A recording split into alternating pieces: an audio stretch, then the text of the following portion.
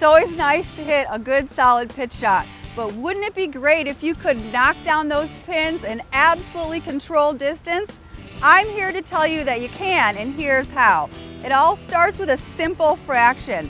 Whatever your chosen club, you need to know how far do you hit that club in a full swing. So I have my sand wedge, which for me is 60 yards in a full swing. Now this golf ball here is 40 yards from my target. So if I take that 40 yards and I put it over 60, that's 2/3. So here's the magic. You're gonna make a 2/3 setup to produce a 2/3 swing. So I'm gonna put my hands 2/3 on the grip. My normal stance width, I'm gonna make that 2/3 of its normal size. And in the back of my mind, I'm gonna be thinking, okay, 2/3 swing. So that setup being 2/3 and that swing being 2/3 should give me that exact 40-yard distance. So you can be super accurate with your wedges just by getting a fraction, knocking the pins down, and sharpen your game.